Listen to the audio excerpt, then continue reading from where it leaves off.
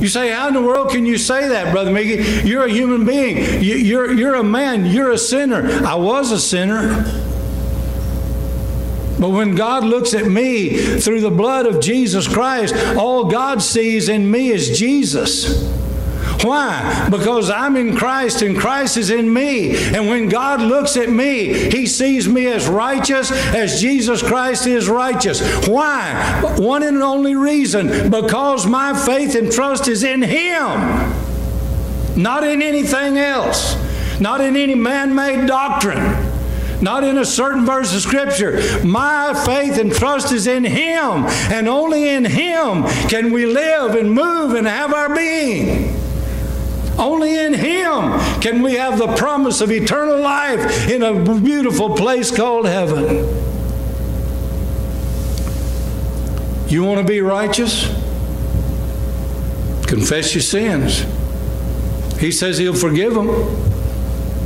Cleanse you of all unrighteousness so that you become righteous in the eyes of God. And by the way, there's only one cleansing agent in all of God's economy. There's only one thing that cleanses from sin. Guess what that is? The blood of Jesus Christ, God's Son. Every time we come together to observe the Lord's Supper, as we will be doing again the last Sunday of this month, being a fifth Sunday, every time we come together to observe the Lord's Supper, we quote a verse from 1 John 1:7 that says, if we walk in the light as He is in the light, we have fellowship one with another, and the blood of Jesus Christ, His Son, cleanseth us from all sin. Not one sin, not two sins, not a dozen sins, all sin. There again, you're cleansed through the blood of Jesus Christ, God's Son. That's why to me it's an abomination for some so-called Christian to stand and say, we need to quit preaching the blood. We need to take the blood out of our hymn books. The blood is repulsive to people. I don't care. The Bible says without shedding of blood, there's no remission. What does that mean? It means if the blood of Jesus Christ is not applied to your heart, there is no way that you can be forgiven of your sin.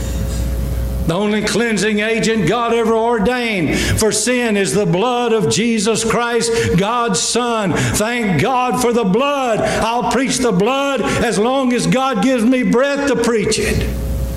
And I'll not apologize. It invokes God's cleansing. But finally, revival also invokes God's control. God's control. Then will I hear from heaven, and will forgive their sin, and will heal their land. Will heal their land. When God heals the land, God once again is in control. Let me ask you a question. How many of you believe God's in control of our nation right now? I mean from a human standpoint. Now from a spiritual standpoint, I know God's always in control. But from a human standpoint, how many of you believe God is in control of the majority of our leaders and the majority of our people in our nation today?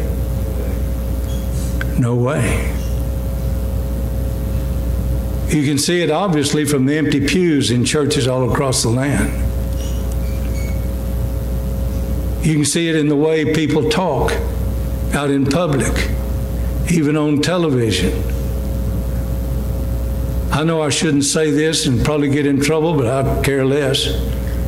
It's amazing to me. I saw a man running for the President of the United States of America that bragged about his husband being there to support him. I never would have believed that could happen in the United States of America. Growing up as a little preacher's kid in Baptist churches all across West Texas, I could have never believed I'd ever heard that with my ears in our nation. God help us. God help us. I'm telling you, the only answer, folks, is revival. The answer is revival. And I wonder how bad many of us really want revival. Do we really want to see revival? Vivian, please come to the organ. Begin to play. As Vivian begins to play the organ, we're going to do something different this morning, something I've never done in this church. We're simply going to have an altar call for prayer. If we're going to be serious about revival, we need to obey what God says that brings it about. And the first item on the agenda is to humble ourselves and pray. And I know many of you are past the ability to get down on your knees in the altar.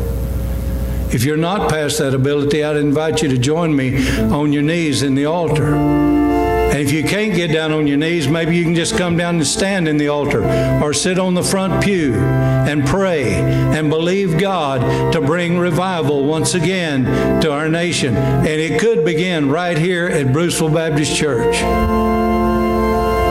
Let's stand together. And as you stand, if God leads you, and I believe with all of my heart God will lead you, because if we're going to be obedient to God, we need to do what God says, and that's to humble ourselves and pray and seek His face and turn from our wicked ways so that God will hear from heaven and forgive our sin and heal our land and bring revival.